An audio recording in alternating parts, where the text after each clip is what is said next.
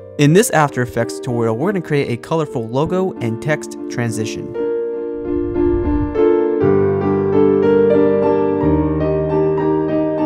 Hey, what's going on internet? Josh Noel from SonduckFilm. So we got a quick tutorial today, and it is a combination of our last two tutorials, but it's a little bit more non-destructive and a little bit quicker to do, especially if you are on a time crunch. So let's go ahead and get started. So I already have a comp with a background and some text, and of course this can just be your logo. It doesn't really matter, but whatever you want to have this cool transition on, make sure it is selected in the layers down here, which is my text, and make sure to go up to layer and pre-compose it, and we can call this one just placeholder.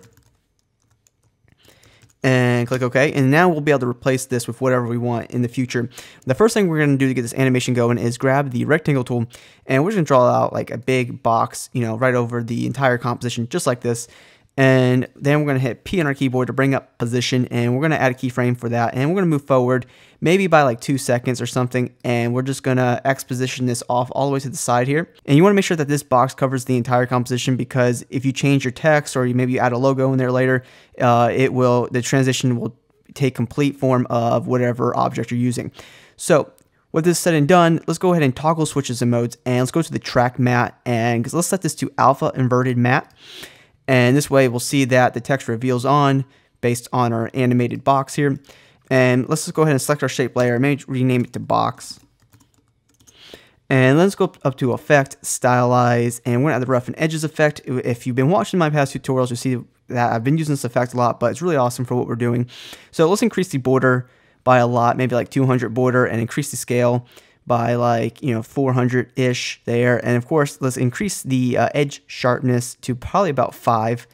And this way we'll kind of get some of that actual like liquid motion in there. It's kind of random and I guess jagged in a way. And let's make sure we're at the beginning of our timeline, and let's add a keyframe for evolution, and let's go to the end of our animation, which is basically like 2 seconds, 3 seconds, but I'm gonna go to 5 seconds here just to be safe.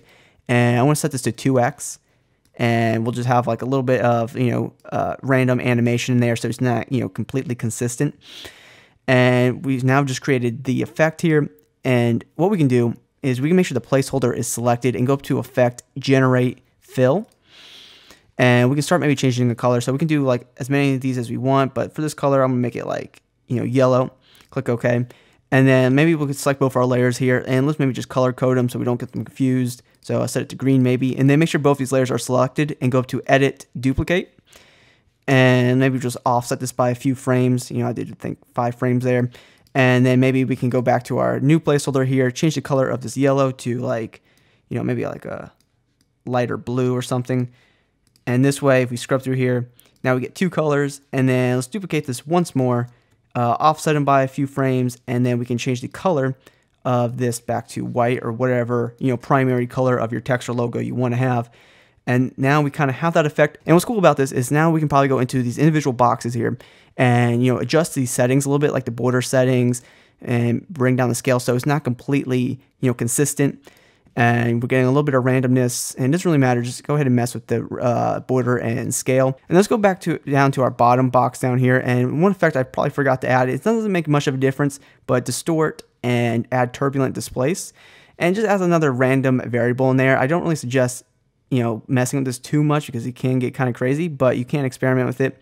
Just another parameter in there. If you really want to have it in there, just go ahead and copy it and paste it to each of your boxes, but it's not really required for this effect. So I want to add one more effect that I really like. So go to your bottom placeholder here and go up to effect, matte, and let's add the simple choker effect, and let's increase that to like maybe 20-ish there. Have it on 17.